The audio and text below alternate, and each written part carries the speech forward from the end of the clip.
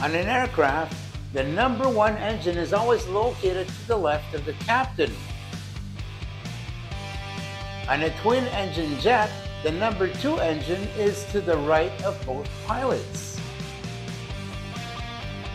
On a trijet such as the MD-11 or the L-1011, the number 2 engine is attached to the vertical stabilizer, and the number 3 engine is to the right of both pilots. And on quad jets such as the 747 and the A380, the number 2 engine is the inner engine on the left wing, the number 3 engine is the inner engine on the right wing, and the number 4 engine is the farthest engine to the right.